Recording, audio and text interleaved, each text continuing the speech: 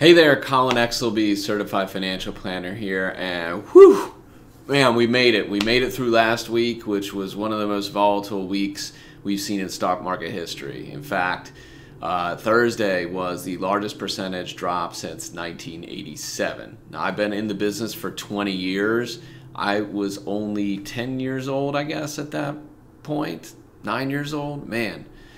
So, congratulations on making it through. Now we're kind of moving on to the next week. And if pandemics and stock market volatility, if it's got you unnerved, let me tell you, you're not alone. Because whether people admit it publicly or not, many are scared. And they do get scared when there's unknown and unexpected events that show up in our lives. And coronavirus, it's no different. Even my 6-year-old daughter, Allie, she was asking about it last week. What is it, Dad? Why do these people wear masks? Are they trying to protect themselves, or are they trying to protect, them from other people? Do they have it? What about the people on the cruise ship? What's happening to them? She is 6 and asking these questions. They're talking about it in kindergarten. And, I got an email from the kindergarten teacher who was just telling me, hey, we're going to be talking about this in class today. And, of course, now they're not going to be in class for 2 weeks. And, basically things are starting to shut down. Businesses are shutting down, working from home. People are going to learn about what working from home is. That'll be interesting to see how that works for a lot of families. But what happens from here, related to coronavirus, it's really unknown. Hopefully this gets contained quickly. I've got full faith that our scientists and medical experts are going to figure this thing out shortly. We know this ramp up is coming, and hopefully they're able to kind of steady that ramp up off sooner than some of these other countries, so we keep the beds available for those that really need it, and we don't overburden the doctors and the hospitals around the country. Thinking back over the last 20 years that I've been in the business, I will tell you this. Every year there is a litany of reasons not to invest money. Any time you can go through and you can just write down reason after reason after reason why you shouldn't invest money. The reason to invest, based on history, those reasons pass. And over time, when you look back on them, they're an opportunity that has come and has gone.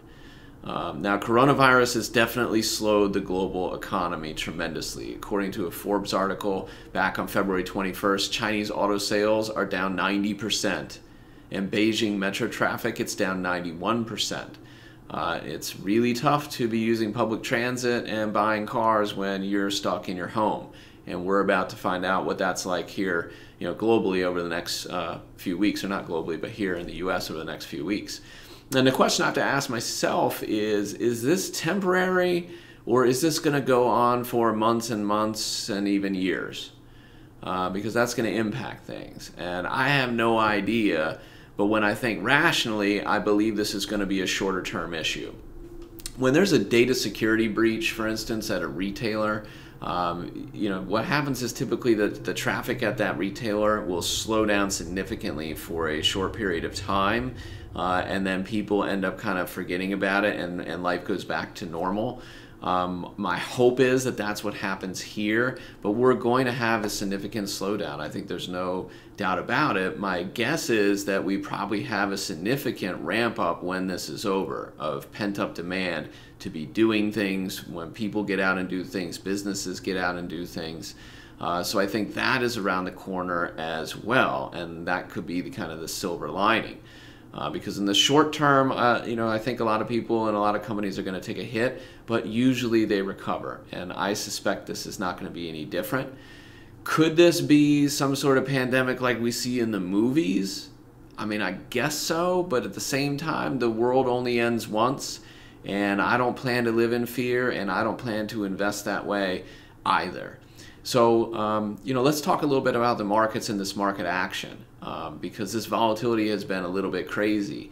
And most people are saying that it's because of the coronavirus. But, at the same time, the Democratic primary and Super Tuesday have been going on.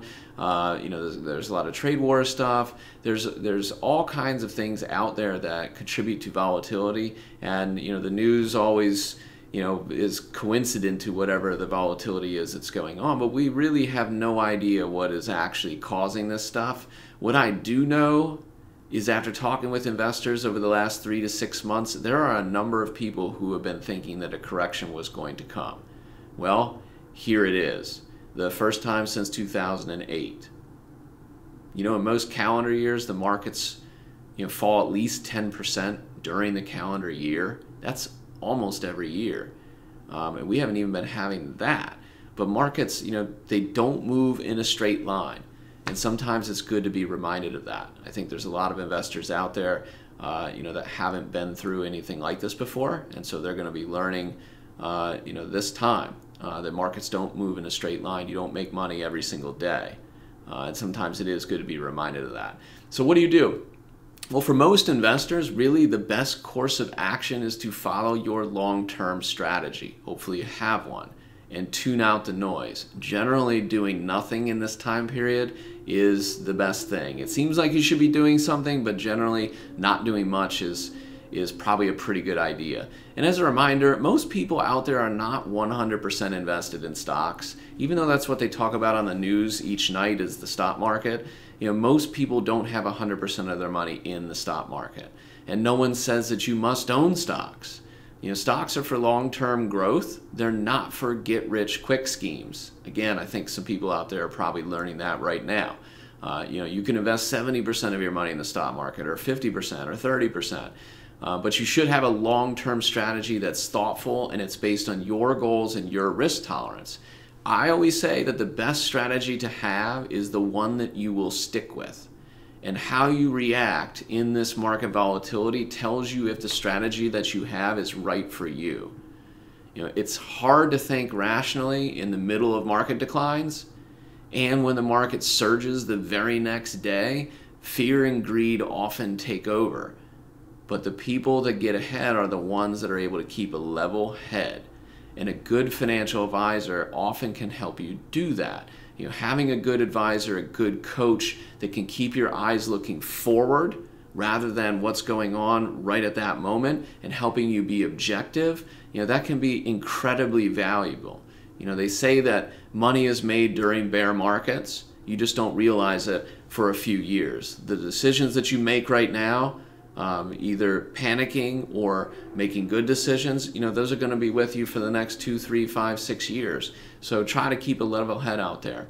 Second, don't limit yourself only to the U.S. stock market. Like I said, most people don't have all of their money in the U.S. stock market, but there's a number of things that you can invest in to be diversified. No strategy can completely protect investors, but on balance, having diversification, it really helps.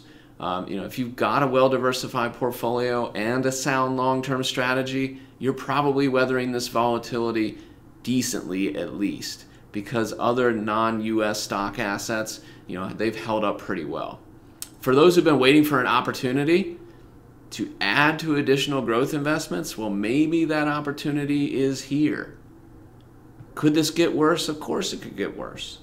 I have no idea.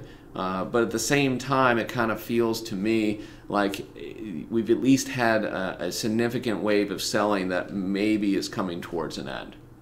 So, based on history, 3 to 5 years from now, the markets are most likely going to be higher than they are today. I never advise to catch a falling knife. I never advise to be a hero. I tell people all the time, if they're thinking about adding money into these markets, have a rules-based systematic strategy. Whatever that strategy is and it's appropriate for you, stick with it. A lot of times I'll take a strategy of thinking about how much money I would invest over the next year and break it into fifths. And every 10 to 15% the market goes down, I put a fifth of that to work. That way, you're consistently buying at predetermined times to take advantage of the volatility in the markets, and you're not adding money right away and watching it evaporate as the markets head significantly lower. It's a way to be systematic about things, and it helps you when you have a process that's in place. We talk about that a lot with our clients, is have discipline, have a process.